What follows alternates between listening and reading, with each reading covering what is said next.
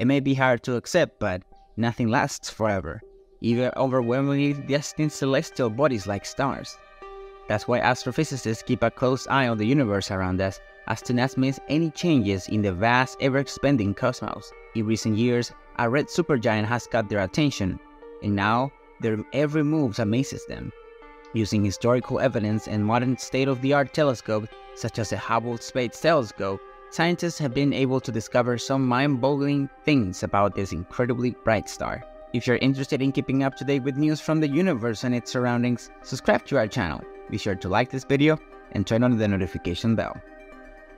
The most puzzling of these findings suggests that something might be going on with it. The spectral type M12 red supergiant has been named Betelgeuse, and it's one of the largest stars in the universe in the night sky. Betelgeuse is usually in the 10th brightest star, but in the constellation of Orion, it is considered the second brightest, number 1 being Rigel. It is a semi-regular reddish variable star with an apparent magnitude ranging from 0 to plus 1.6. This is the widest range shown by any first magnitude star at near-infrared wavelengths. If Betelgeuse were at the center of our solar system, its surface would lie beyond the asteroid belt and engulf the orbit of Mercury, Venus, Earth, and Mars. According to calculations, Betelgeuse mass ranges from 10 to just over 20 times that of the Sun. Measuring its distance has been challenged for astronomers, but their current estimates suggest that it's between 500 and 600 light years away from the Sun. The supergiant is less than 10 million years old and has evolved rapidly due to its large mass. A team of astronomers discovered that the star Betelgeuse changed its color from yellow-orange to red about 2,000 years ago. The star is in the red giant star phase, which is common for stellar bodies when they finish burning hydrogens in their cores. This change causes the collapse of the core and reddening of the outer layers of the star. According to experts, our Sun will pass through the same stage of this evolution in about 5 billion years and will swell to a radius close to the orbits of Mars, consuming inner rocky planets of the solar system, including the Earth. Astronomers know that stars change color during their lifetimes. A Chinese-court astronomer named C.M. Qian wrote about the colors of the stars in 100 BC, and in his notes he describes the colors of the stars. White is like Sirius, red is like Antares, yellow is like Betelgeuse, and blue is like Bellatrix. To this should be added that color changes are also accompanied by variations in brightness and size. These changes can provide significant information about the age and mass of the star. The study of historical documents has helped researchers determine that Betelgeuse passed through this stage about 2,000 years ago. This suggests that it was in an advanced stage of its evolution, and it is likely that its life has already ended with a large explosion. Despite being one of the brightest stars in the firmament, Betelgeuse has experienced dimming cycles every 425 days, in which it temporarily loses a quarter of its maximum brightness. However, in February 2020, astronomers noticed that Betelgeuse's brightness unexpectedly decreased by 2/3, enough to be perceived with the naked eye. This unexplained dimming was alarming because it suggested that the star might be about to explode. Experts believe that the supernova explosion will be a mind-blowing spectacle for Earth's inhabitants due to its Betelgeuse proximity to our planet. However, astronomers are actually studying Betelgeuse to better understand its behavior and to determine whether it's actually exploded. Some have suggested that the dimming could be the result of a massive eruption of the star's surface, or even a change in its rotation. New data from NASA's Hubble Space Telescope have raised suspicions about the unprecedented dimming of the star Betelgeuse. After analyzing data from the HTS and other observatories, astronomers have confirmed that the supergiant literally exploded in 2019 and lost a substantial part of its viable surface, thus producing a colossal surface mass injection. This is a unique incident that has never been seen in the behavior of a normal star.